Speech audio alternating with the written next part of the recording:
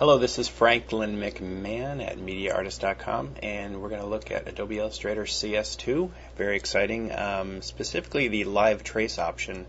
And if you know the word trace, you probably know that this means tracing a bitmap. And in the past, especially vector programs, it's always been very difficult to get a photograph into vector format so you can resize it, or maybe you're going for a specific, look or feel or something.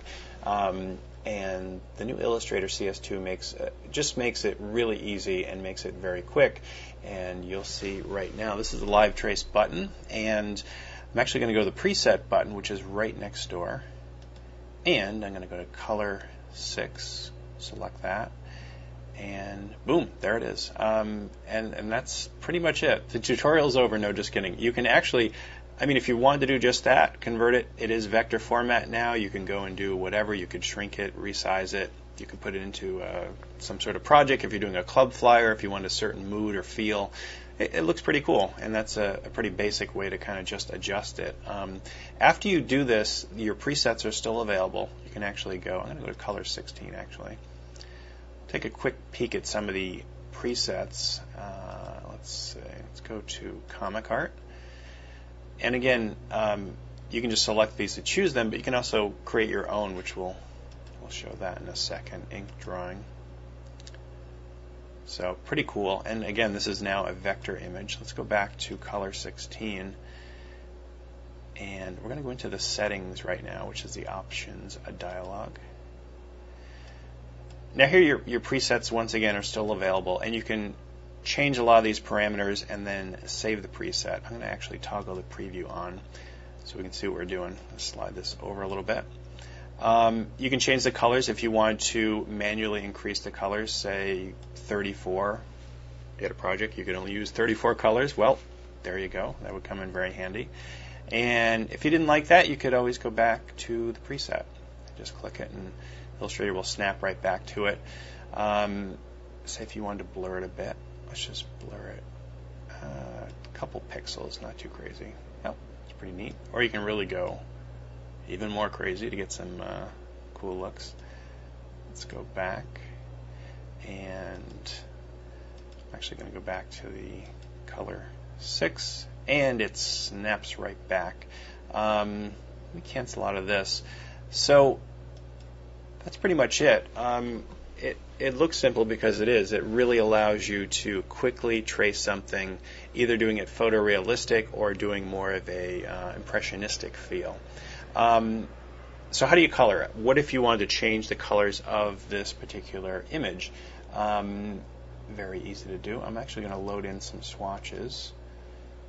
Let's go to the swatch library. Let's go to Tiki. Nice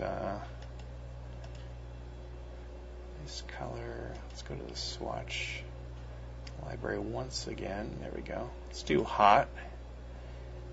Let me slide this over a bit. And let's do one more. Let's do forest.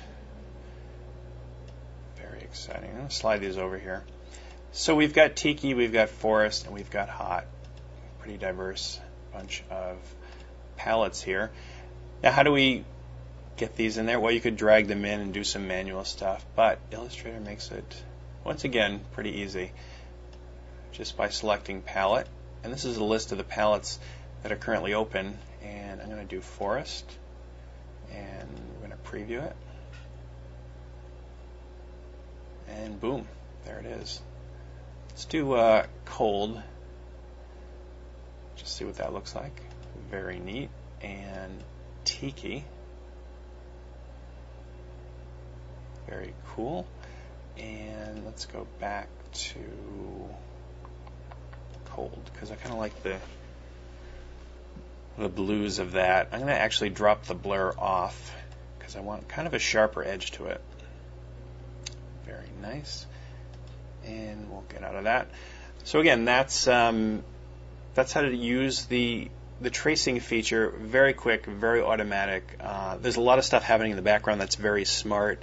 They really did a good engine behind it, so it makes it really easy. It's something that a lot of users have been wanting, an easy way to do this, and it's finally here. So you can go in, do the trace, you can do photorealistic, or you can do more impressionistic.